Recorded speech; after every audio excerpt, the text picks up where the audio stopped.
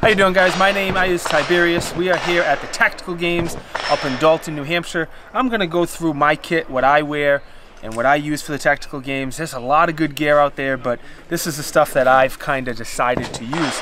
The battle belt I use is from Snake Eater Tactical. It's a 3-part belt. The reason I like this is because you're at the Tactical Games, there's a ton of running and burpees and all sorts of physical events, and this really stays place. If you have a single layer battle belt, it's going to be jumping and moving around on you a lot, and that's just not it's not going to be very comfortable and easy. You also want to make sure whatever magazine pouches you rock, they have very good retention, because again, as you're running and doing burpees and God knows what else they have planned for us this weekend, you don't want anything to fall out. You need to retain all your magazines, so I rock a dump pouch just for this event. So as I take the empty magazines out, I just throw them in the dump pouch instead of trying to fit them back in the magazine pouch. Last thing I have on here is a Safariland holster. I normally use just regular Kydex holsters, but once again, we're running and jumping and God knows what else, so I wanted that extra retention of a Kydex holster. So that's my battle belt setup. As far as my plate carrier, so your plate carrier, depending on what division you're in, is certain weight requirements. I'm in the intermediate division. You have to weigh at least 15 pounds slick without any of the magazines.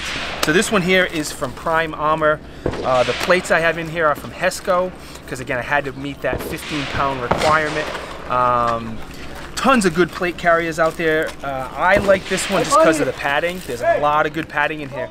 And if I'm running a 3-mile run in just about an hour here, I want that extra padding on my plate carrier. As far as my rifle, this here is just kind of a beater rifle, Frankenstein rifle, something I built. I shoot this rifle more than any of my other rifles, so I'm most comfortable with it. I use it the most, and that's why I chose to use this rifle.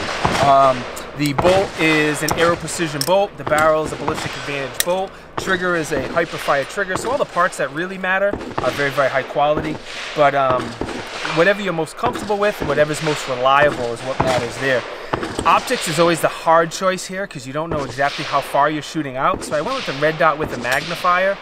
In this event, I kind of wish I had a low power variable optic, but I'll make the best shooting out a couple 100 yards with this. And then I have an Inforce WMLX on here.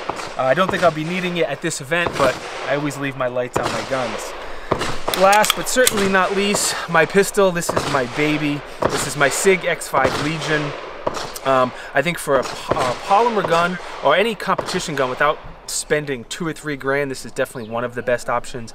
It has the extra weight like an old steel gun, but it's still polymer, and you know, for that $1,000-ish that they cost, it's a very good option for something competition based, something like this.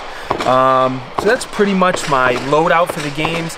Tactical Games is great for anyone. You don't have to be an elite athlete. I am far from an elite athlete. There's divisions for everybody, male, female, novice, expert, everything in between. So if you're interested in doing it, don't be afraid. Just come out and give it a try. It's a blast. If you want to check out my content, I do a lot of gun and gear reviews, mostly on YouTube, but also on Instagram.